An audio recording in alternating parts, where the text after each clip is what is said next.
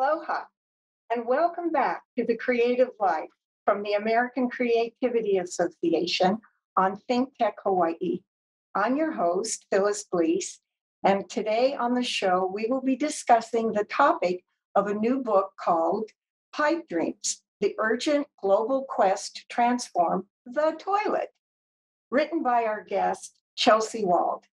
This is a live streaming show where you can send questions by email to questions@thinktechhawaii.com. Chelsea is a science journalist based in the Netherlands with a degree in astronomy from Columbia University and a master's in journalism from Indiana University. Chelsea has more than 15 years' experience in writing about science and the environment.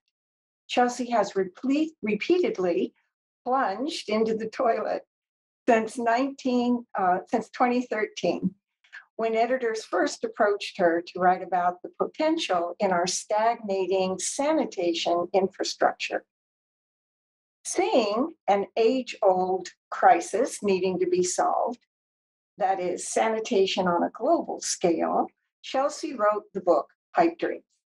And it describes creative, innovative, and even transformative solutions to the sanitation crisis and the obstacles that those solutions receive when they're trying to be introduced. Today, Chelsea analyzes three solutions with us on this sanitation solution journey. One is container-based sanitation in Haiti. Another is a simple septic system in Indonesia. And the third is a urine diversion toilet in modern day Europe. So with that, Chelsea Wald, aloha. Aloha. Okay, Chelsea, I want to start out before getting into the specifics of your book and the sanitation crisis. Since this is a show on creative problem solving, can you describe what solutions journalism is and how one could go about doing it? Yeah, so solutions journalism is a growing approach to practicing journalism that I felt was really appropriate to this particular topic, in part because of how I came to it, which was through encountering in my work a wide variety of innovations around sanitation that actually pointed to the fact that there was a larger problem all around the world that I hadn't really known the full scope of. And solutions journalism is a little different from traditional journalism that really focuses on the problem. So kind of the classic expose where you would sort of delve into the depths of a big problem facing society. Solutions journalism looks at the problem, but what it does is it centers the responses that people are engaging in to help solve that problem. And so by looking at the solution that people are implementing on the ground, then you can also take a look at the problems.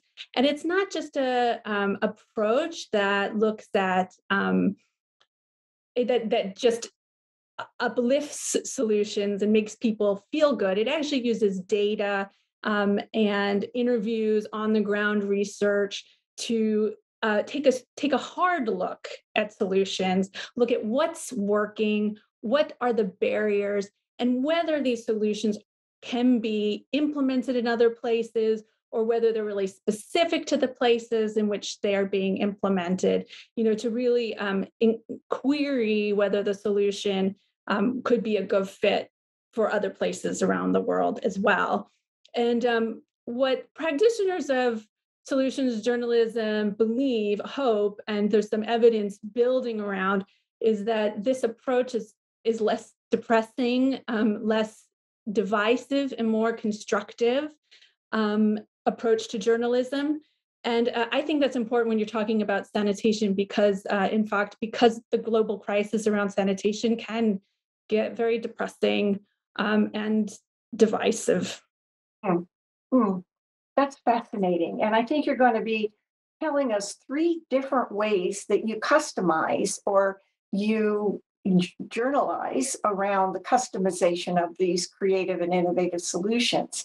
And can you talk about it? So, walk us through your journey today to these three places in the world where you introduce solutions journalism. Yeah, so I'll tell you about three solutions that I encountered and investigated in some detail during my work for this book and in my other journalism work. The first place I like to tell you about is Haiti, and this is an example of the global sanitation crisis. A lot of people may know already that many people in the world don't have safe toilets to use. In fact, about half of the world's population doesn't have what's known as safely managed sanitation. And what that means is that their toilet waste, as I like to call it, doesn't make it safely to treatment. There are many ways that this can go wrong. And in that picture you saw, that's a pit latrine that I saw. That's me in front of a pit latrine in Haiti. And this is really just a hole in the ground. And it doesn't really have a proper cover or a seat on it. It's not very private. It's in someone's backyard. And when I saw it, it was flooding in the area in this low income area, and it was overflowing. So this is a very problematic toilet that I saw. But I was there to go look at a creative solution that is part of a movement called container-based sanitation, and that's slide 3. This is actually, it's in a way, it's a throwback because in the 19th century, there was a movement toward this kind of sanitation before the sewer arose.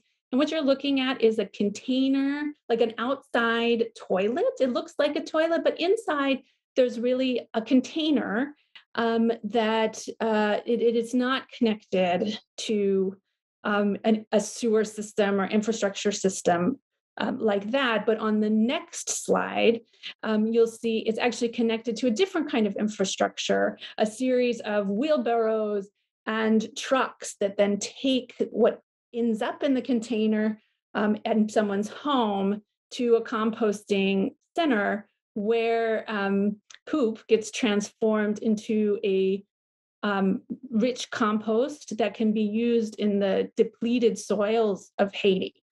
And this is a solution that has climate benefits, and it's got privacy benefits because instead of going out into someone's backyard or going over to a neighbor's pit latrine, people can have these in their homes regardless of the infrastructure that they have in their homes. What I found when I was visiting Haiti looking at the solution was that one of the reasons this really works there is because the providers, the company that's doing this, is very integrated into the community. And I found that that's really important. They've been there over a decade building trust with people. And so people are willing to pay a little bit of money to have this service provided to them. And so that's one of the ways, that's one of the sort of soft skills ways that enables this sort of technological solution to be implemented. And there's many more places like this sort of urban low income area in Haiti where this could be implemented around the world and is being implemented. And then we have to consider places where it might not be appropriate. So one of the things that came up as I was looking into container-based sanitation is that there are areas like this, for example, in South Africa. However, under apartheid, bucket toilets were the only type of sanitation available to Black populations that were being oppressed at the time. And so they have very negative connotations with this idea of a bucket. And so many people think this isn't, for that reason, for historical reasons, for culture reasons, that this is not an appropriate solution for that context. So it's about marrying the technology and the culture together. Well, and I want to focus on that point because there were really two leading aspects to your talk with us today about creativity. One is this solutions-based journalism, and that's sort of at the intersection of fact and creativity, and then implementation. And the second part that came out of our interview was this cultural resistance to taking a solution and implementing it immediately to a crisis. And you just talked about soft skills, and that is a different aspect of being creative. You can come up with your solution, but how do you sell it? And you might be sharing with us, I hope, a little bit going forward here, what some of those soft skills are for the creatives and innovators watching the show. What do you need to do to bypass and even engage the cultural resistance and make it a cultural acceptance?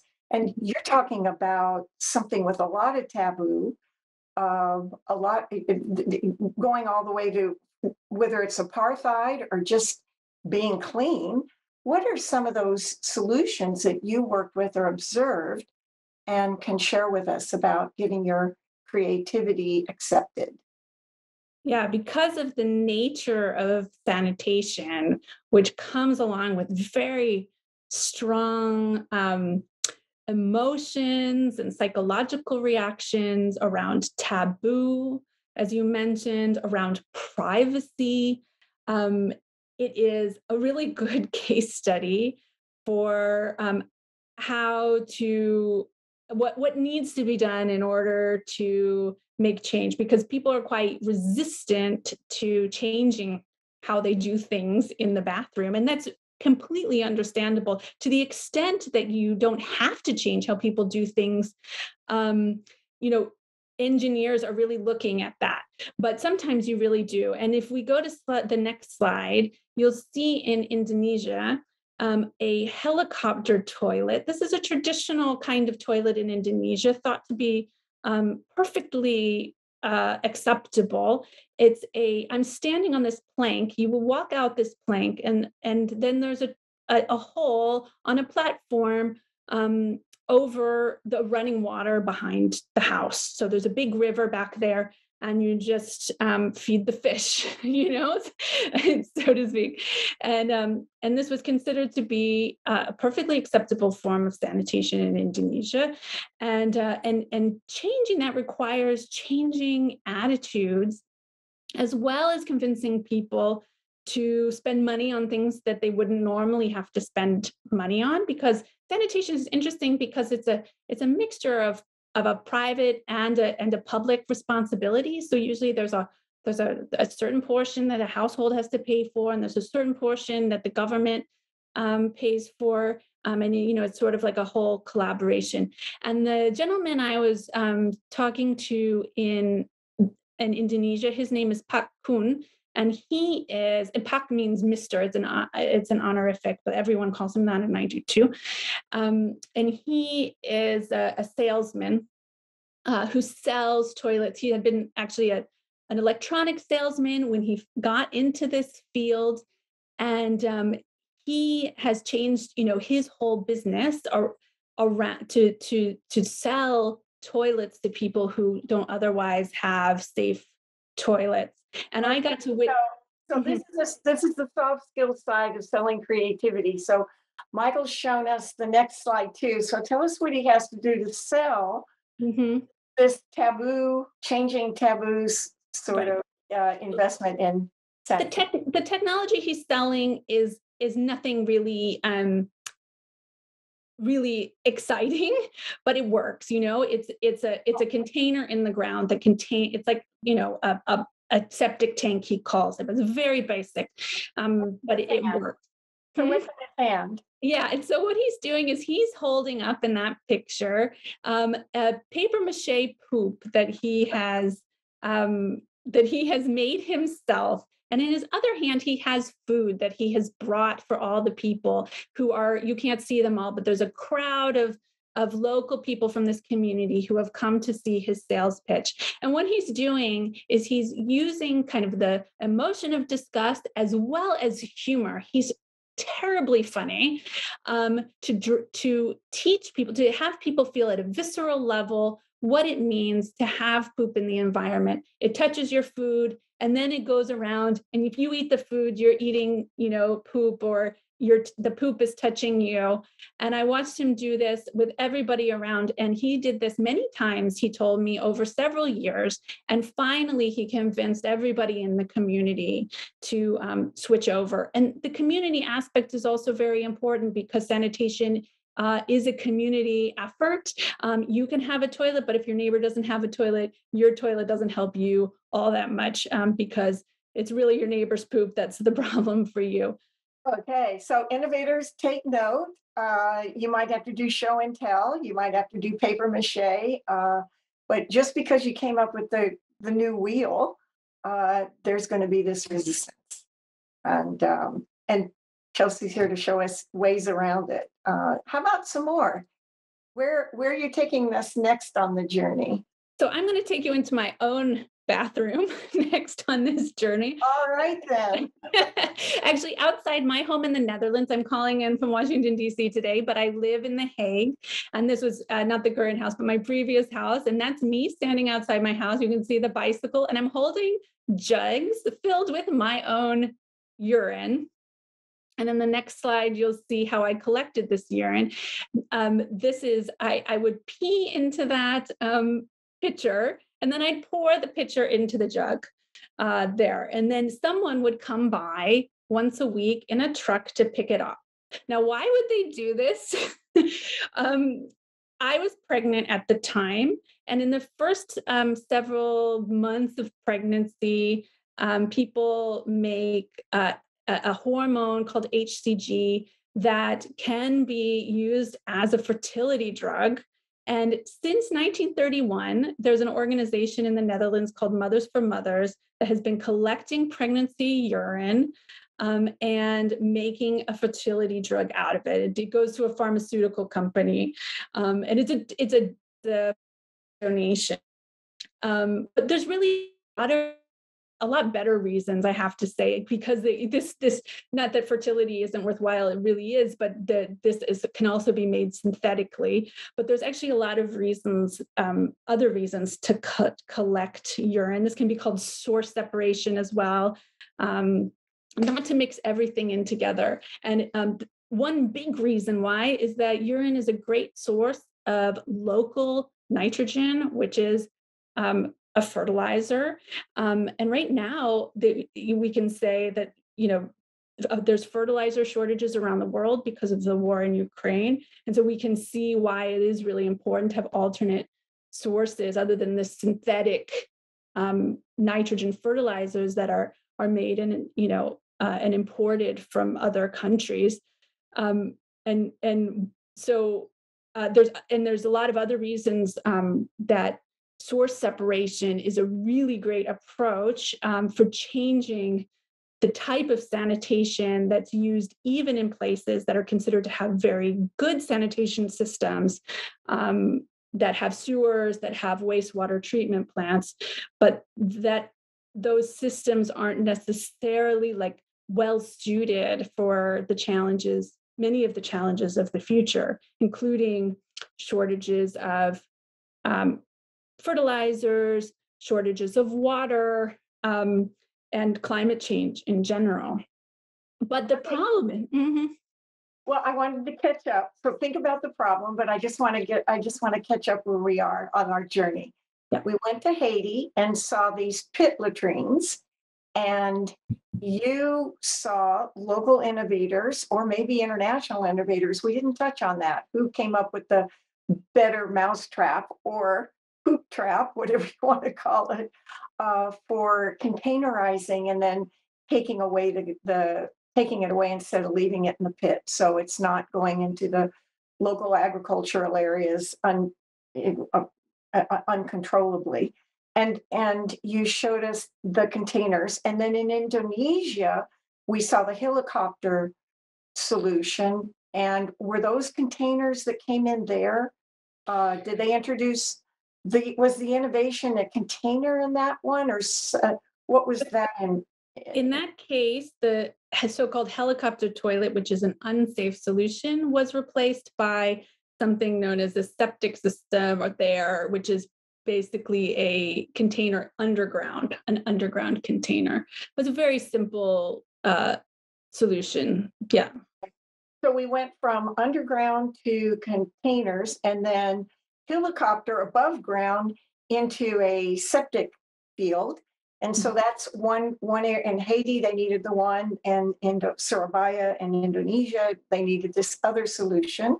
But they both were sitting there in the last, modern times with unsolved sanitation issues. And then you took us to Europe and you shifted not so much from the collection or distribution model for sanitation, you showed us a way to separate, collect, and reuse human waste to make it human fertilizer or human products or helping with fertility. So that's a third. So when you opened up the Pandora's box of sanitation as a solutions journalist, you saw a lot of movement doing brand new things in different ways about this most basic of functions, and that every community has at least 4 or 5 times a day to deal with, times the number of people in the world. Yes. So am I caught up on what we just saw? Yes, it's really that everywhere in the world, has a sanitation need, including places that have what is considered to be the gold standard of sanitation, which people are now realizing it is perhaps not the best solution for our future. Yeah, so we need an innovation everywhere. That's right. Okay, and then I stopped you because you said there was a problem. Even, of course, it looked like a problem to me for you to pee into a bucket and pour it into a jar. Have there been improvements on that?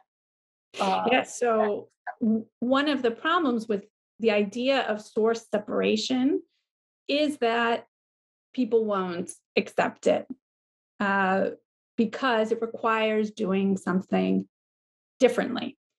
Um, there have been what's called urine diverting toilets that have been developed until now, but they've still been awkward to use. There's a new one in this slide that we're looking at here that has been developed in Austria, and it works in a way that's almost completely invisible to users. So if you had this in place of your current toilet, you would see that the urine, you wouldn't see anything. But what would happen is that the urine sticks to the wall because of the teapot effect and flows. What's called the teapot effect. It's like a dribbling teapot when the water comes and flows down the side of the teapot instead of going into your drink.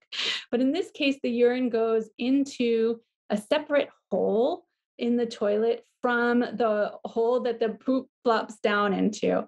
And in that way, this toilet, which is now available in Europe, this separates the urine from the rest of the toilet waste, and it can be separately collected and treated. There's still a lot of work that needs to be done regarding the infrastructure for collection and treatment, but it is in process. That's from a new article that I recently wrote in February for the magazine Nature, so the journal Nature, so that you can go check that out if you'd like as well. That graphic was made by that team. So that's exciting because it is this idea of creating this major change, but it shows that it's much easier when you can make the change invisible to the people who have to use it, or nearly invisible. Yeah, not just easier, but scalable. I mean, And scalable. Yeah, you were a bit of a guinea pig peeing into the bucket, and this could come in. Now, I suppose there's a cost, and there's retooling and introducing this, and I don't even know different. I suppose there's different countries that would have social legislation around using the hormones, but it isn't just for collecting the hormones. In your case, it was. You talked about new fertilizer sources, organic rather than synthetic, and you also talked about new fuel sources that come from that. Now, I remember in reading my Pearless Buck books, The Good Earth and the Good Earth series, she talked about in China that they did waste collection, the farmers did, and it made all the difference in the fertilization and in their areas of the world, and no doubt in every continent in that day and age and before. And what you're bringing us back to is that modern day solutions are ignoring age old remedies and recyclable activities that these new solutions can bring back. So we're kind of going back to nature with our new technology. And what I talk more about that. Yeah, what I discovered really was that right now we have one so-called gold standard, the sewer connected to the wastewater treatment plant, the flush toilet, that everyone is aspiring to if they don't have it already. But what we need for the future is to move away from that one size fits all idea.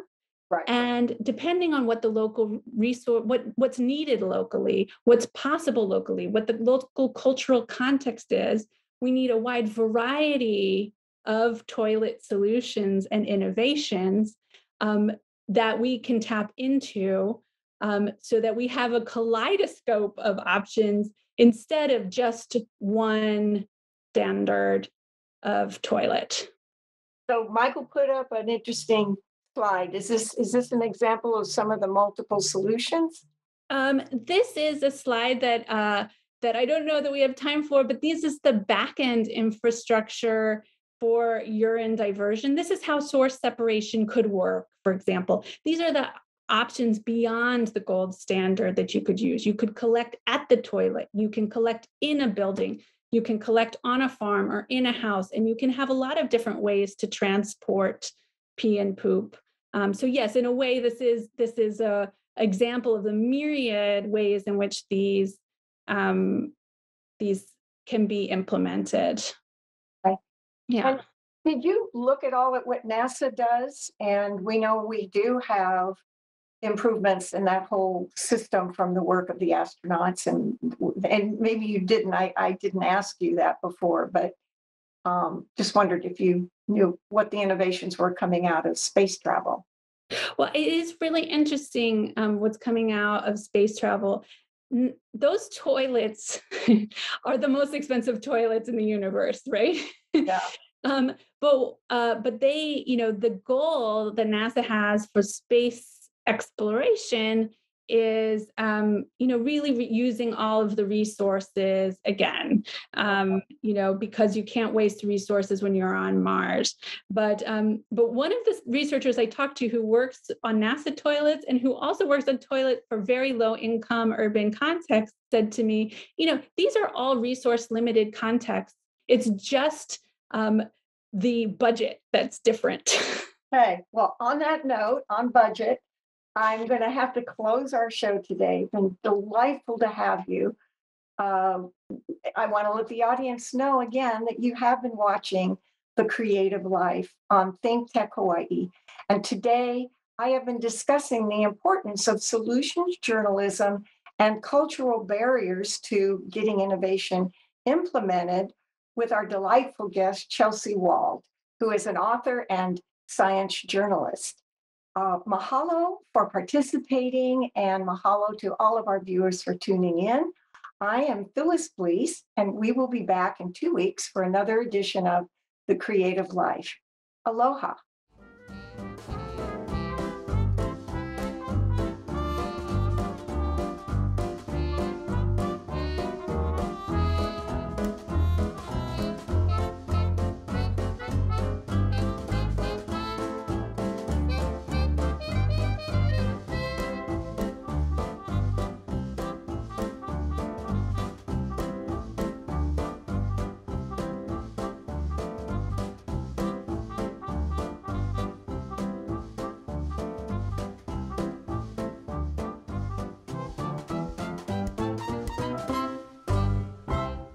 Thank you so much for watching Think Tech Hawaii.